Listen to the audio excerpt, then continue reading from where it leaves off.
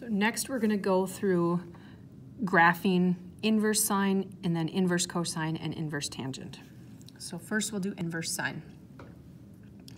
Again, arc sine, inverse sine, said both ways, written both ways, doesn't matter. This is the parent function. Your domain is going to go from -1 to 1. All that I did was I took our traditional graph paper and I turned it on its side. So I don't have to renumber anything. This is going to be my radians for my y-axis, and then my x-axis will then be in numbers because they're switching. So if you want to do that for your assignment, you're more than welcome to.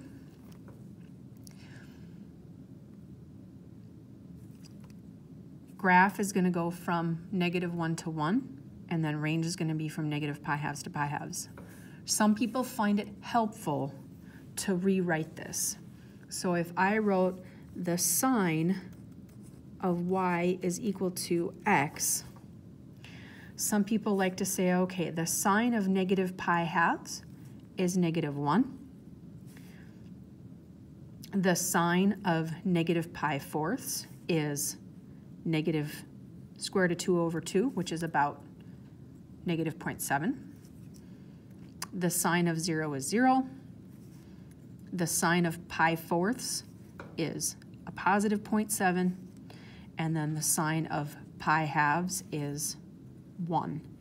And so instead of, because you are familiar with this and this is what you've been practicing, some people find it easier to actually take their y values first and then plot their x values. And whether you are able to do that in your head, whether you take the time to make a chart, doesn't matter to me. And so in this case, sometimes again, it's easier to pick those y values first because we don't know what the sine of pi-12ths is. It's not a nice number, okay?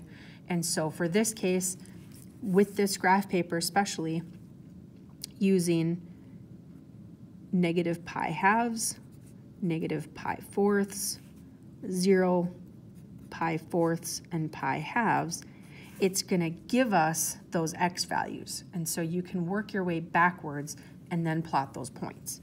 There again are no arrows. It ends, domain, -1 to 1, range, -pi-halves to pi-halves.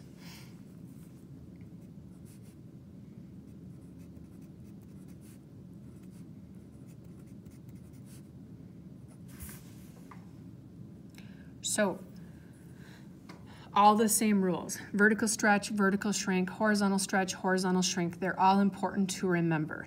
So if I have a number inside, that's going to cause a horizontal shrink. And if it's doing a horizontal shrink, that's going to affect my domain.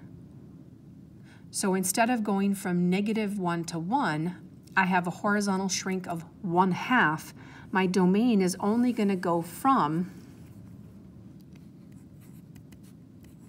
-1/2 to +1/2.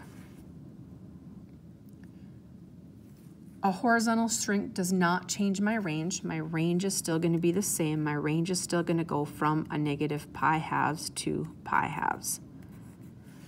And again, I can take this and I can rewrite it if I want, and I can say that the sine of my y value is equal to 2 times my x value.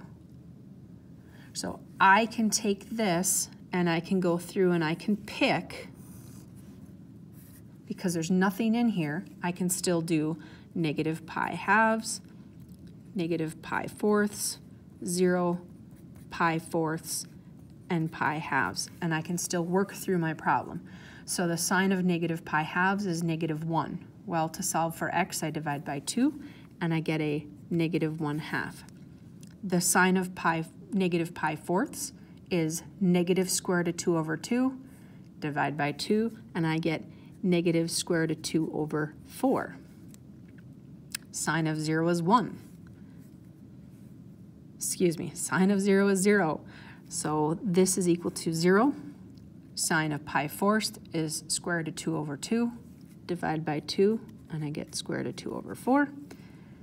And then sine of pi-halves is 1, divide by 2, and I get my 1/2. So this graph is going to have a horizontal shrink. So instead of going from -1 to 1, it's going to go from -1/2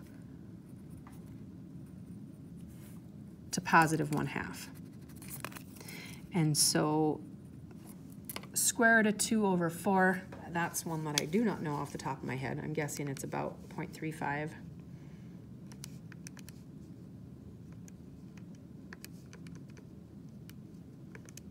Yep, 0.35. And so it's not a linear, but it's kind of going to look like one. You can kind of make some, there's a little bit of a curvature here and a little bit of curvature here, but it's shrunk so tight, it just looks like a skinny little piece. And again, no arrows. That's it.